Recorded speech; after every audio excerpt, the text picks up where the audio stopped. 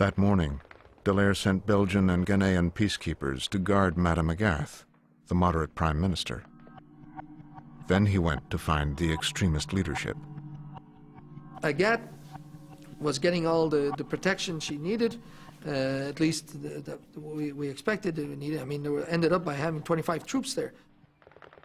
With that sort of in hand, my job now, because I was moving around, is to go get a hold of Bagassor and say, well, okay, what's going on now? What is the situation? Roadblocks were coming up.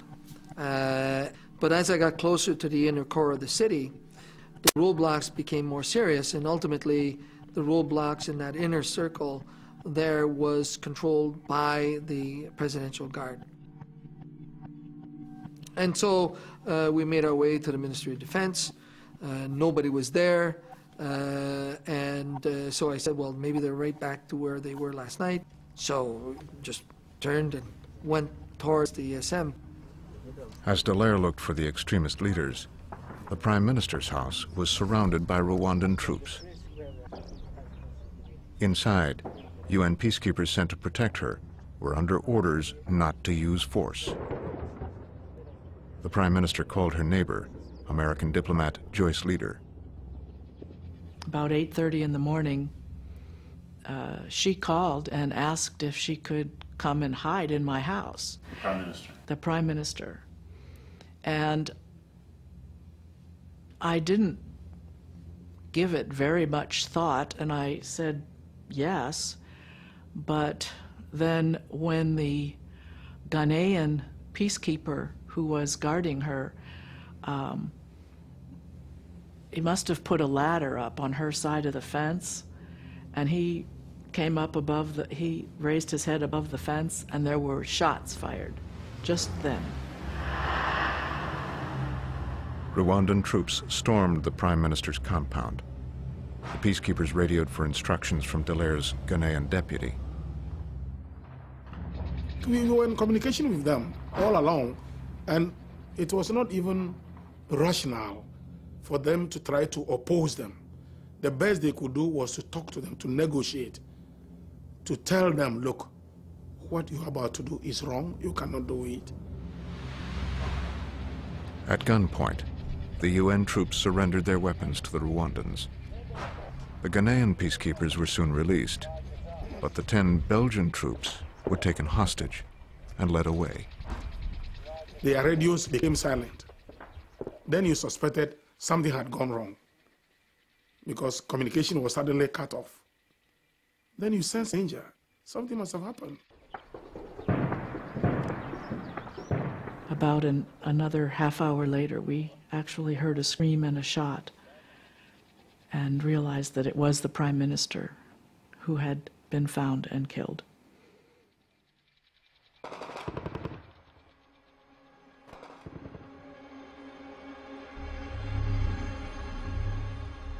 General Dallaire hadn't heard of the attack, but he'd learned the extremist leadership was meeting at Army headquarters.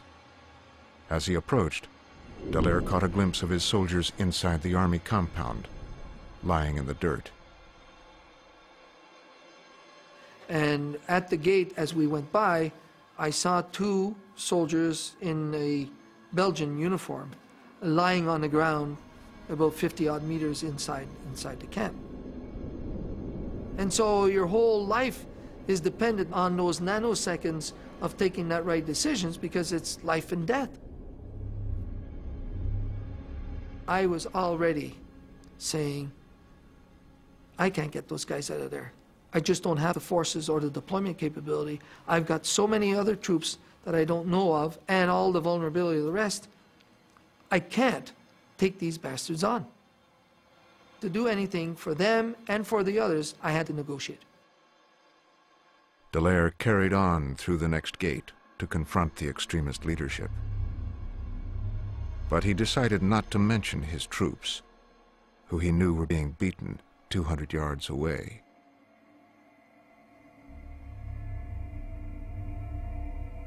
What I said was, get a grip of your units.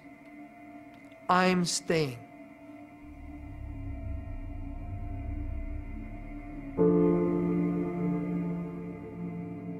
The informant, Jean-Pierre, had told us that they were trying to set up to wipe out a dozen or so, or 10 Belgians, in order to break the back of our mission, because if the Belgians pulled out, I had no real substantive capability to sustain myself, and that the international community would pull us all out.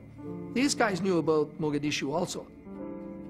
And so what I was making clear to them is that I'm staying. Dallaire later demanded to know what had happened to the Belgians, but he took no military action to rescue his troops. Finally, a phone call after insistence came and said that they are all at the hospital, at the morgue. And so I said, right, let's go. The morgue was a little shack, and a bit of an L-shaped small shack. And there was a 25-watt bulb at best. And there in the corner of the L shape was this pile of potato bags. Just looked like a pile of big, huge potato bags. And as we got closer, we saw that they were bodies.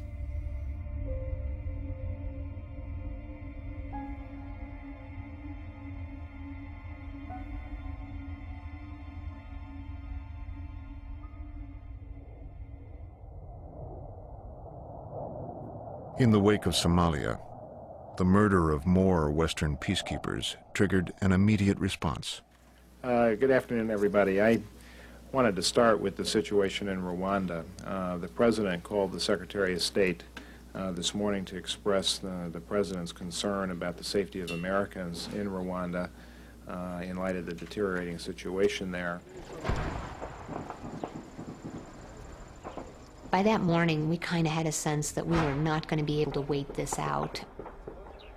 I took our wedding album, we took our guns, and put the dog at our feet, and literally slumped down in the car and drove down the streets, like just looking over the dashboard, you know, as we hear fire in the background, and made it to the embassy.